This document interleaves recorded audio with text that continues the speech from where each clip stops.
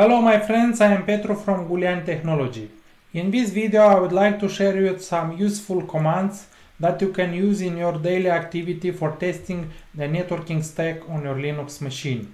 So make sure to watch to the end, don't forget to subscribe to my channel, like this video and visit my website gulian.uk. Let's get started. I will start by answering the question, how can I find the IP address of my Linux machine? In order to find the IP address of your Linux machine, you have a couple of possibilities. You can open a terminal and run the command IP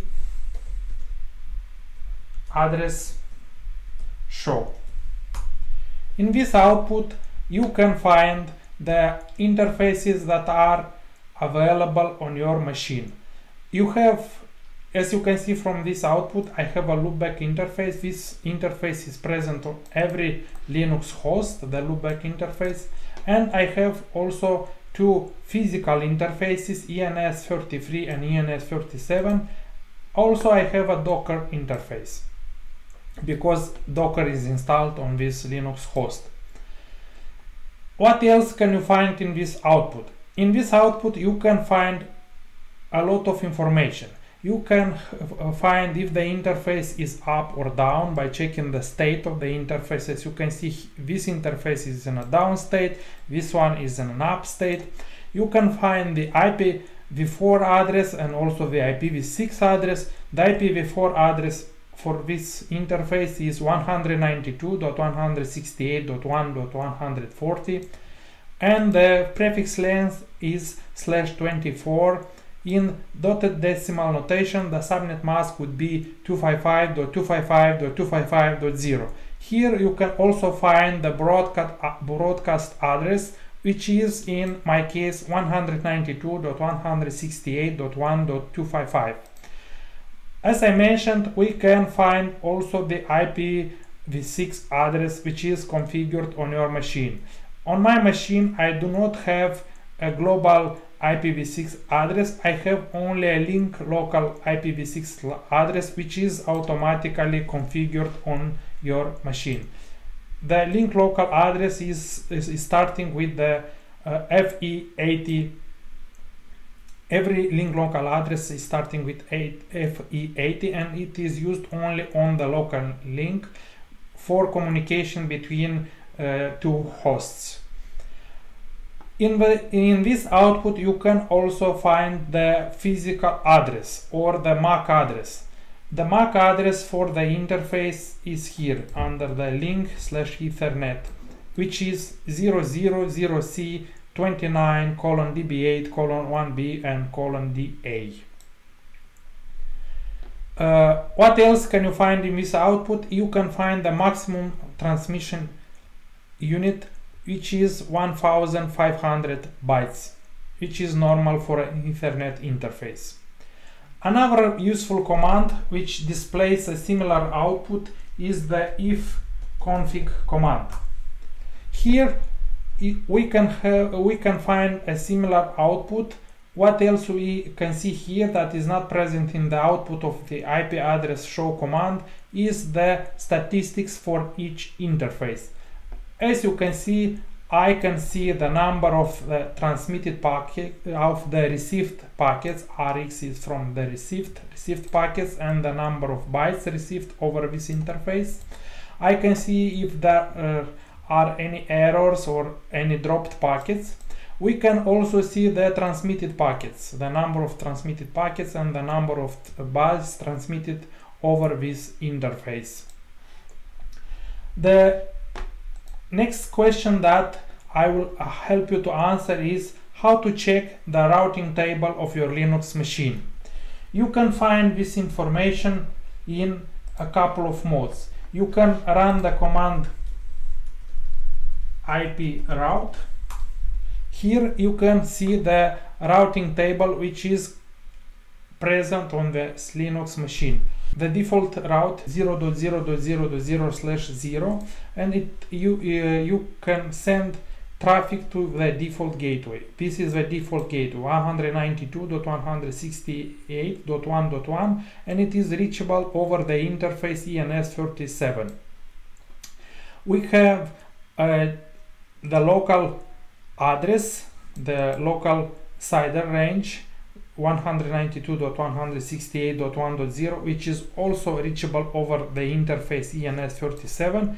This is the PIP address, which is the IP address which is automatically configured on the Linux interface in case the DHCP is not working. And there is a network which is used by Docker. A different command, but with which you can see a similar output, is the command route. Here it is written, as you can see, kernel IP routing table, and we can find here the same information as in the previous command. If you added option -n, the names are translated to the IP addresses. Instead of names, you can see the IP address. As you can see, we have the same information. This is the default route, this is the default gateway, this is the local subnet 192.168.1.0, and it is reachable over the interface ENS37, and the default gateway is also reachable over the interface ENS37. The third command that you can check in order to check the routing table is the netstat-r command. This command, netstat utility, is not installed by default on your Linux, on all the Linux distributions, but if it is, you can check the routing table with it. By running netstat-r, the output, as you can see, is similar to the route command. The next question that you can ask yourself, and for which I will help you to find the answer, is how you can check if your Linux host has connectivity to the internet. For this, it's a simple like running a ping command. In order to check if your host has connectivity to the internet, you just need to select an IP address from the internet and run a ping command. I will use the ping, and I will specify the command, the option -c, with which you specify the number of packets that you want to send. I will send 4 packets, and I will try to reach the Google DNS server, which is 8.8.8.8.8. I am able to reach the Google DNS server. Let's try to reach another host from the internet. I will try to reach the Cloudflare DNS server, which has the IP address 1.1.1.1. I'm also able to reach the Cloudflare DNS server. Let's try one more test. I will ping the Cisco Umbrella DNS server. I will send 2 packets, and I will add the IP address for the Cisco Umbrella DNS server, which is 208.67.222.222. And let's see if I'm able to reach that host.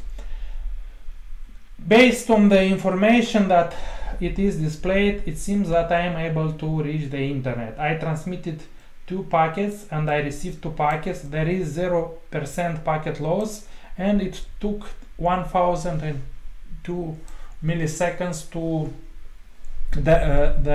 reach this host. Here we have some statistics. We have a round trip, which the minimum round trip, the average, and the maximum, and based on these statistics you can figure it out if there is a lot of latency between your host and the internet host that you try to reach. Now, if, for example, you are not able to reach the internet, the next step that you need to check is you need to check if you are able to ping your default gateway. You need to check if your default gateway is up and running. As I showed you earlier, the default gateway on this machine is 192.168.1.1. Let's pretend that I have an issue with the internet. I will disable the interface ENS37, and I will try to reach a host from the internet. As you can see, the network is unreachable. This is because I disabled the interface. Normally, when you try to reach a host on the internet and you do not have connectivity to the internet, your default gateway will show you a message which says destination net unreachable.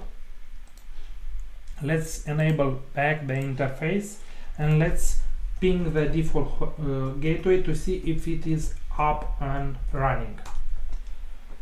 Right now I am able to reach the default gateway, so this means that the local connectivity to my default gateway is working fine, and I am also able to test to reach the internet. If I'm not able to reach the internet and I'm able to ping my default gateway, the next step in troubleshooting is to check the default gateway. You need to check that the link between your router and the ISP is up, and also when you check your default gateway, you need to ensure that the default route is present on the router. Next thing that I would like to show you, and I will help to troubleshoot, is how to check if the DNS resolution is working properly on your Linux host. You can use the same ping command. If you try to browse the internet and you discover that you are not able to open any URL, you need to check that the DNS resolution is working as it should on your Linux host. As I mentioned, in order to check the DNS resolution, you have multiple options, but you can use the ping command for this purpose also. If I try to ping my website gulian.uk, right now, as you can see, I am able to reach it and the resolution is working fine. The name gulian.uk is translated to this IP address. You can use instead of ping, you can use the command dig, which is a command that helps you to perform DNS lookups. You can run the command dig gulian.uk, and this command will return the IP addresses, the A records, the IP addresses which are configured for this domain name. Right now, as you can see, the domain name gulian.uk has configured two A records. Both of them are for IPv4, and these are the IP addresses which are allocated to the web server which is running my website. A different command that you can use for testing the DNS resolution is nslookup, and you can run the nslookup.uk and you'll see a similar output. Here we have the name, the domain name, which is gulian.uk, and here is the address, the IP address of my domain name.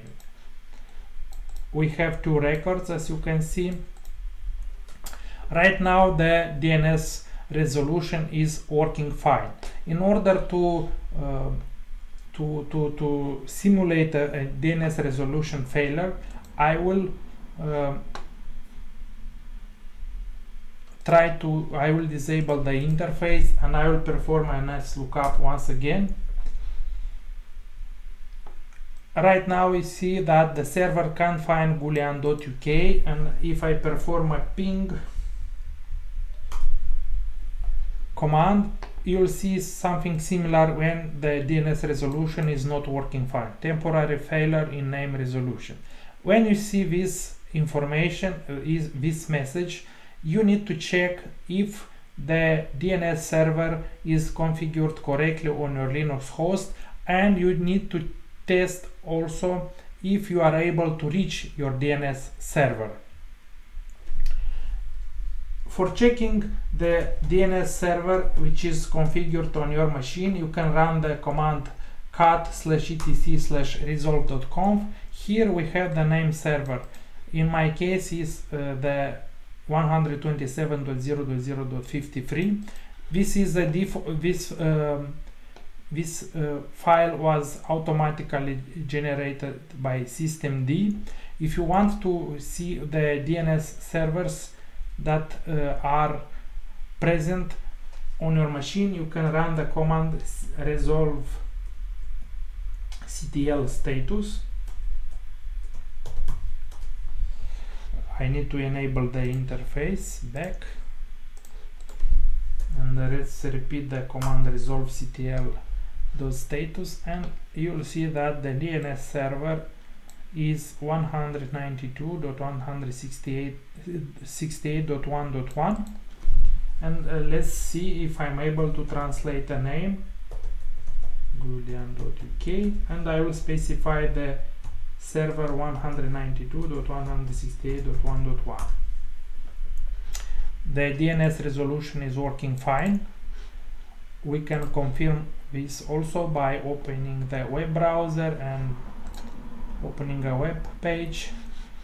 As you can see, Gulian.uk is working fine. I am able to open to surf on the web. The DNS resolution is working fine. The next thing that you can check on your Linux host is the ARP table. The ARP table, you can check the ARP table on your Linux host by running the command ARP.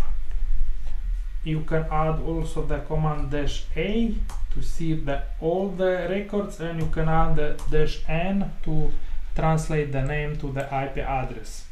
ARP stands for Address Resolution Protocol. This protocol maps an IP address, a layer 3 address, to a MAC address, a layer 2 address. This protocol, for example, helps your Linux machines to find the physical IP address, the physical address, of your default gateway, the MAC address of your default gateway. Right now, the single record in the ARP table is the record for the my default gateway, which has the IP address 192.168.1.1, and the MAC address, the layer 2 address, is d4:35:1d:0d:44:7a. That's it. This is all that I wanted to share with you. In this video you have learned how to check the IP address of your Linux machine and explore the routing table. You also discovered how to find the ARP table and how to do some basic troubleshooting for the DNS resolution. These are valuable skills for networking, troubleshooting and configuration. I hope that by using this command your life will be easier when you have different network problems. Thank you for watching, and until next time, bye.